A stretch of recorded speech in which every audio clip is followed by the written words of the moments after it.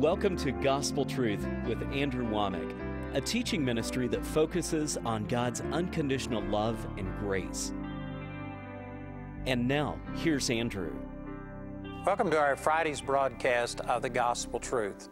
Today I'm continuing a series. This is the end of my third week of teaching from John chapter 14. And this is a record of what Jesus told His disciples the night before His crucifixion.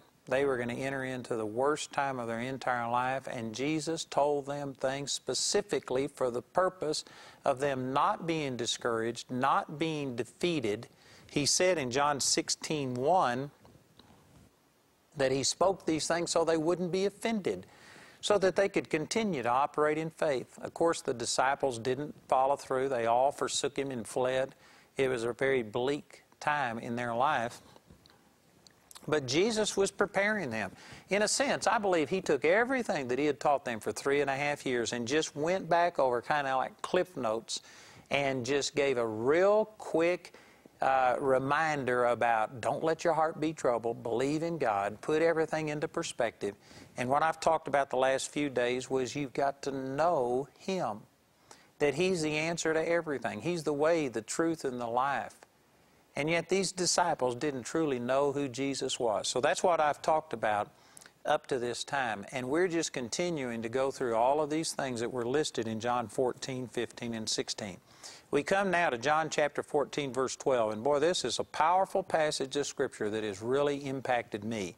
It says, "Verily, verily, I say unto you, he that believeth on me, the works that I do shall he do also, and greater works than these shall he do, because I go unto my Father."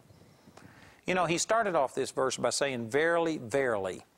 That just means truly, truly, or it's the truth. It's the truth. Everything Jesus said was the truth. But when Jesus had to preface His statement by saying, "I'm telling you the truth," and then repeat it and say, "I'm telling you the truth," the reason He did this was because this was going to be such an astounding statement that people would think, surely He couldn't mean what He says. This isn't possible. And so He started it by saying, "I'm telling you the truth." And He repeated, "I'm telling you the truth. This is true, regardless of how unreasonable this sounds." Jesus spoke the truth, and the truth is that he that believes on Him, the works that I do shall he do also, and greater works than these shall he do, because I go unto my Father. Boy, that is one awesome passage of Scripture.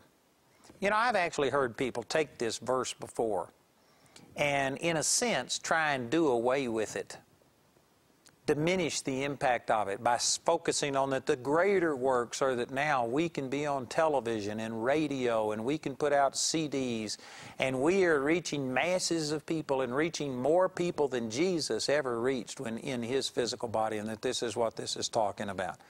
Personally, I don't believe that these are the greater works, but I'm not even going to debate that.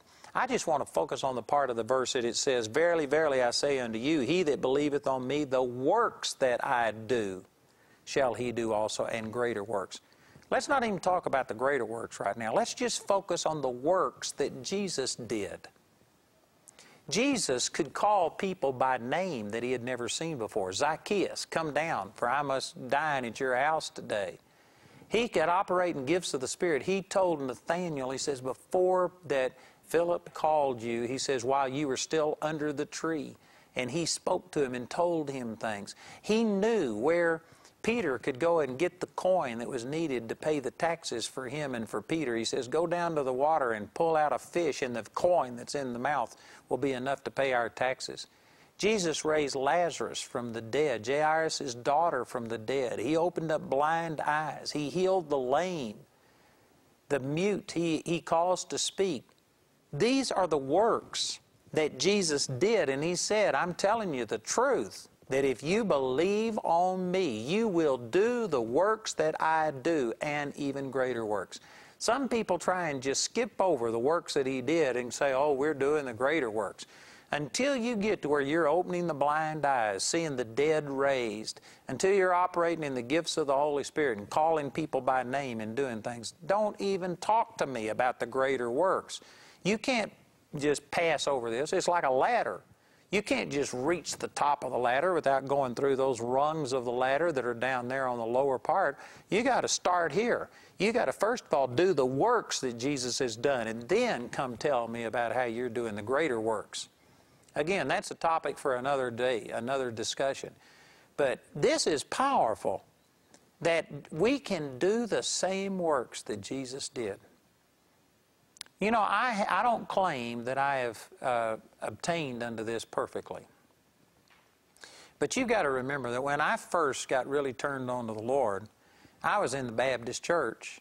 And, you know, I don't know if this is true of all Baptists, but the group that I was with taught that miracles ceased with the apostles, that they weren't for us today, that miracles didn't even happen today. And so, based on my experience, the people that I knew, I didn't know one person that had been healed in the last 2,000 years. I didn't know that there was any miracles happening. Every time in the Baptist church that, and I'm not against Baptist, I have people write me all of the time. If it wasn't for the Baptist, I might not have been born again. I praise God for the good that I got, but I'm just saying that the church that I was in taught that these things passed away. And every time they would come to a passage of Scripture, like in Acts chapter 3, where the man was healed at the gate of the temple and he went walking and leaping and praising God, they would spiritualize that. And they would say, we were all like cripples, but when we got born again, now we're able to walk and leap and praise God in the spirit realm. And they would spiritualize it. And when I received the baptism of the Holy Spirit, I remember the very first time I read Acts chapter 3, and it dawned on me. I was 18 years old, and it was the first time it ever dawned on me that this literally happened. I had had it spiritualized so much, I just somehow or another translated, interpreted everything to where it had no physical, direct application. It was all a spiritual comparison, an illustration. And it had just gutted the power of some of these scriptures, the way that it was approached.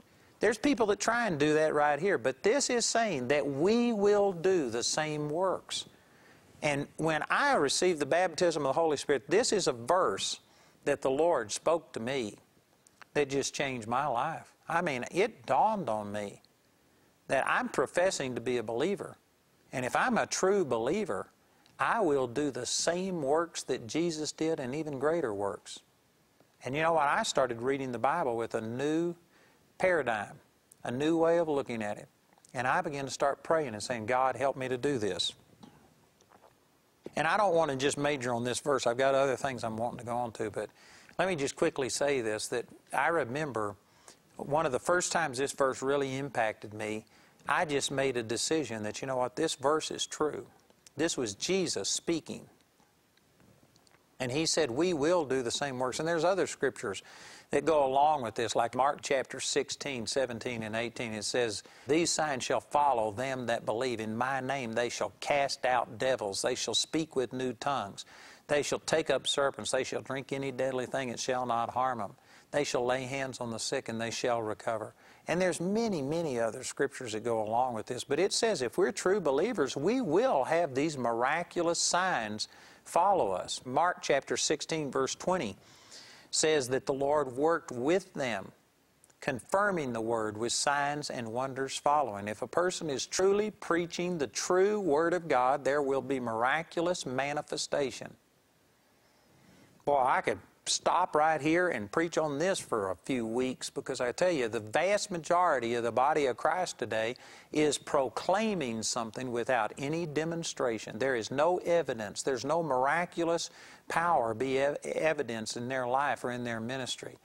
And if we were to apply the Word of God, the scriptural precedent to this, like in 1 Corinthians chapter 4, I believe it's verse 20, Paul was talking to the people who criticized him, and he reasoned with them for 4 chapters, and finally he just came down to this. He says, when I come, it's not going to be anybody's word anymore. Anybody can come up with words, but he says it's going to be those who have demonstration in their life.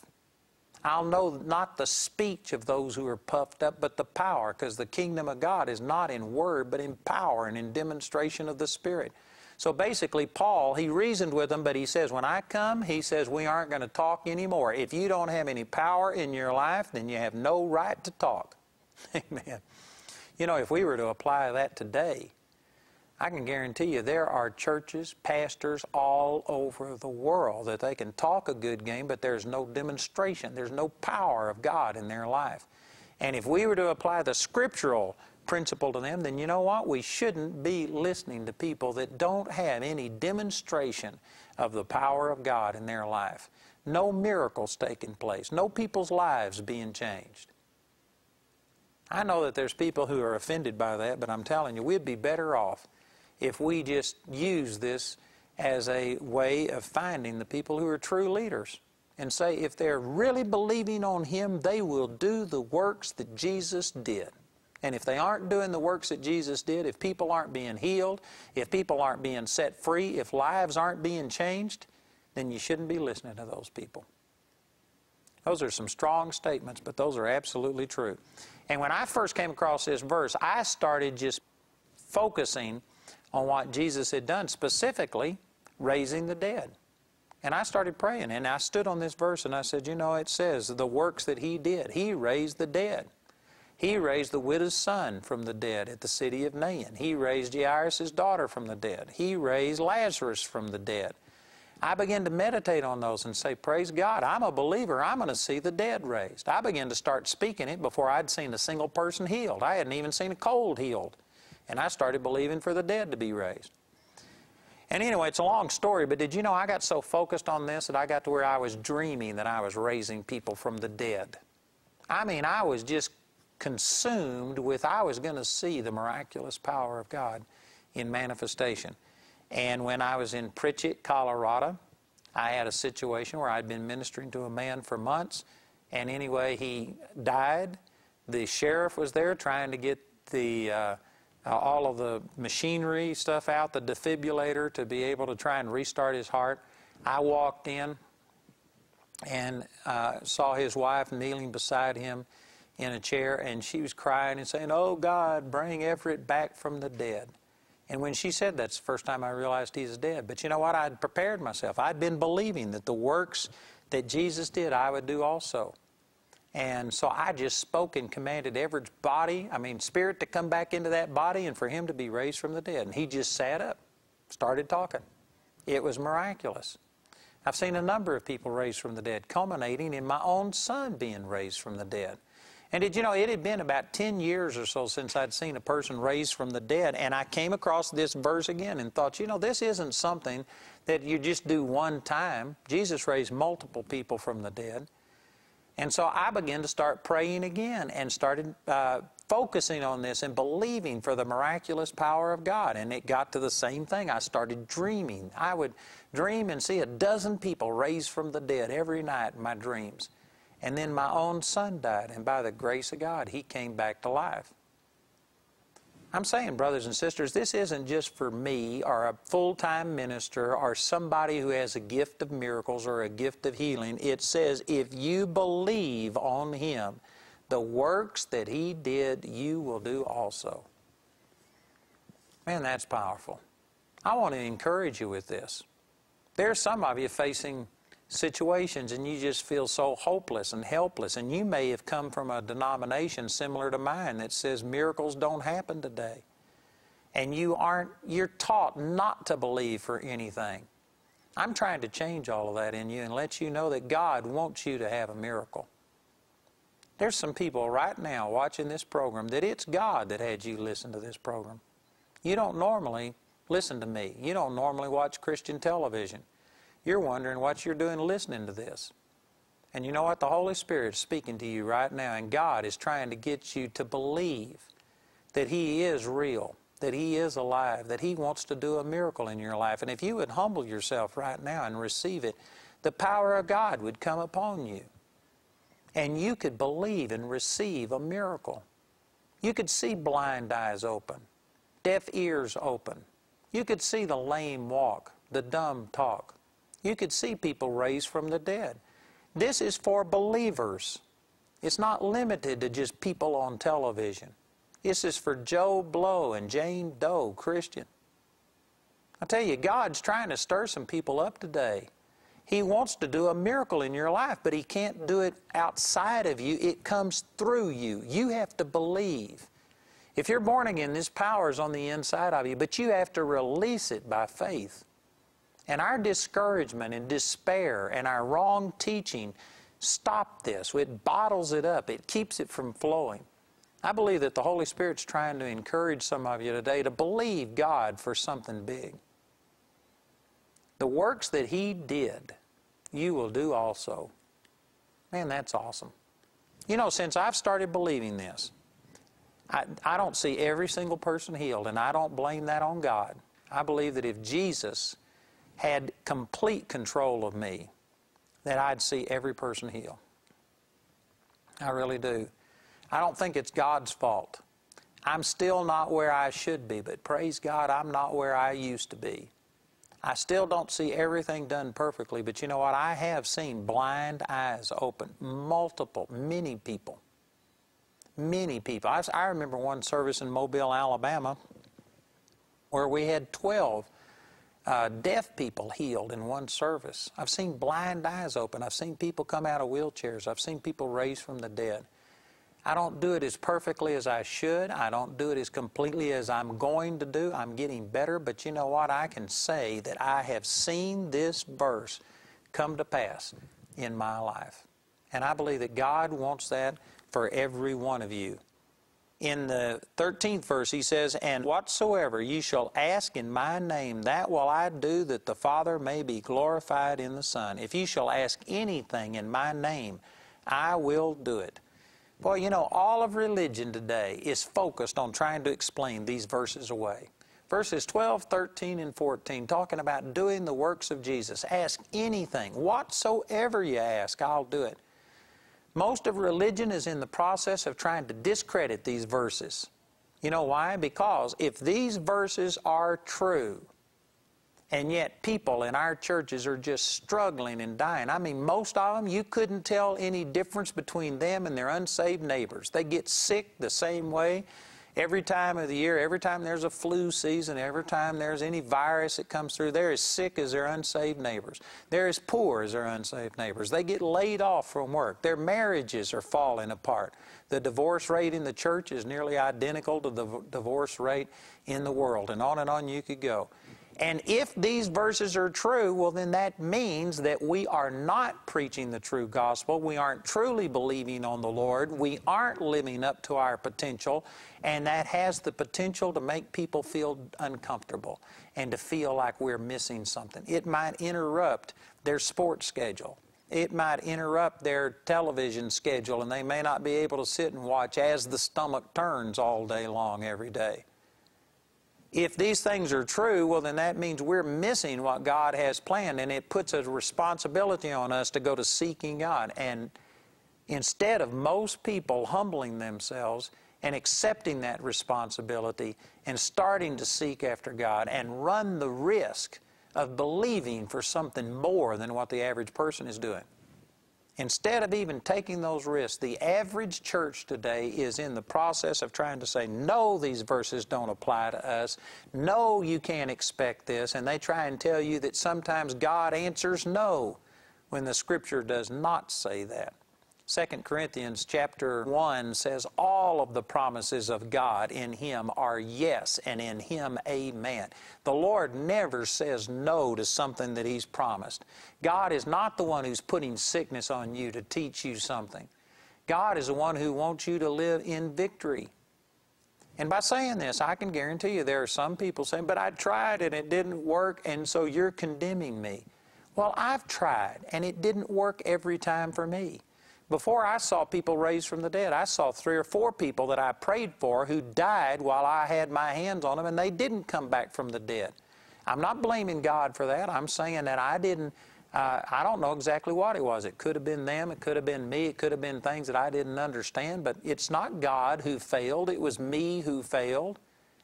I'm not condemned by that, but also I'm not complacent. I just kept believing God harder and saying, God, what I'm missing, teach me. And eventually, I began to start seeing the supernatural power of God operate in my life. And there are people watching this program that you've tried to believe God because something didn't work. You now are in the mode of blaming God and saying, well, it's not God's will because I believed, and if anybody ever believed, I believed. And rather than you admitting that somehow or another you failed, it's easier for you to just blame God. It must not be God's will. God doesn't heal every time. God doesn't want us to live in total victory. And so you're now preaching that God is the source of your problem. These verses say if you are a true believer, you will do the works that Jesus did, that whatsoever you ask in His name, that He will do it, that the Father may be glorified. If you ask anything in His name, I will do it. That's what the Word says. And yet there are multitudes of people who call themselves Christians who oppose this and are fighting against it. I am not yet living this completely. I don't see everything work as well as it should. There's things in my own body that I'm believing for that aren't exactly the way they're supposed to be. But I guarantee you there's a lot of things in my own body that have already been healed. I know I'm moving in the right direction. And man, I am not blaming God for any failures on my part. God wants us to live in victory. And you've got to accept that. And so in the next verse, in verse 15, he says, if you love me, keep my commandments, and I will pray the Father, and He shall give you another comforter, that He may abide with you forever. And this is what I'm going to begin to start talking about. I'll go into this on our programs next week in much more detail.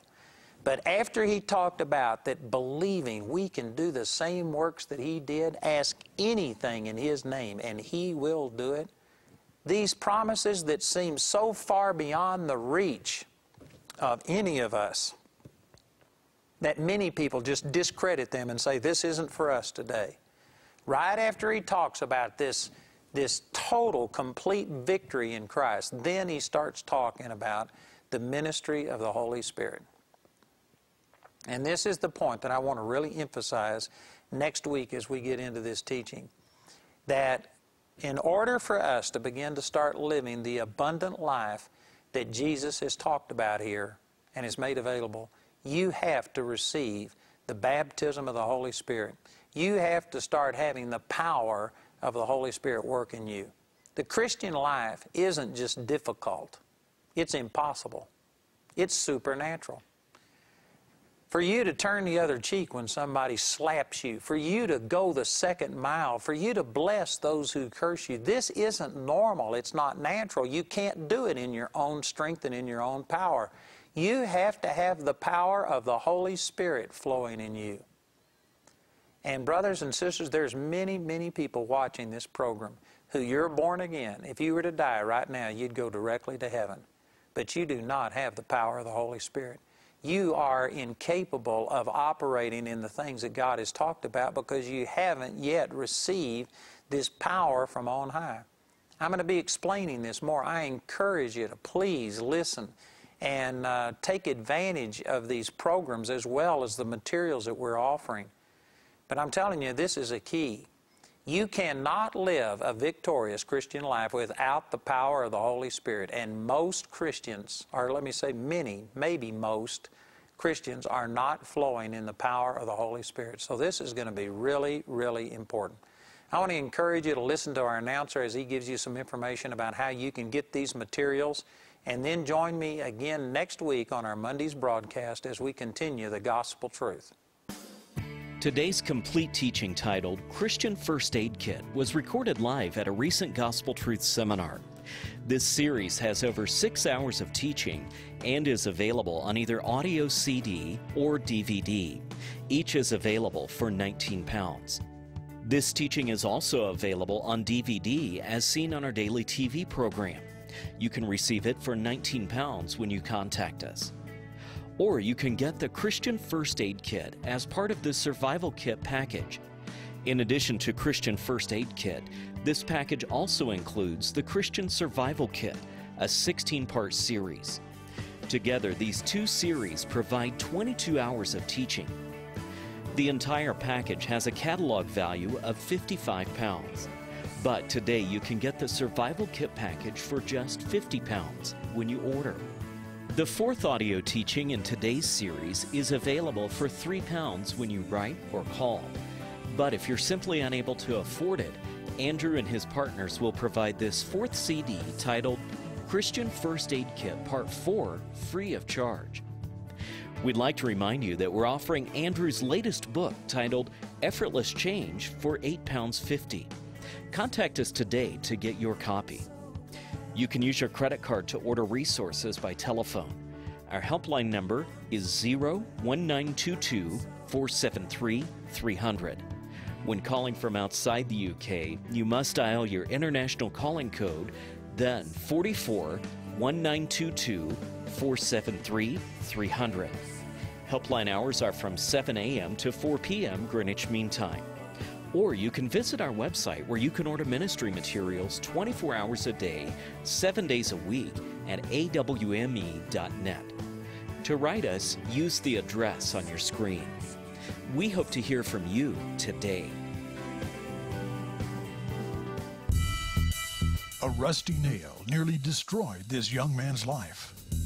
We got to admit you to the hospital right away. We think it's best to amputate your leg as soon as possible, maybe even within the hour. I felt like, no, this is not the thing to do. So I talked to the doctor. I was like, is there any other way? Massive doses of IV antibiotics and pain meds. Months in a medically induced coma. An active athlete and musician confined to a wheelchair and crutches. Witness Wednesday morning's miracle. Don't miss it. Log on to www.awmi.net. Look to the left. Click on Ministry News and discover what's happening at Andrew Wommack Ministries.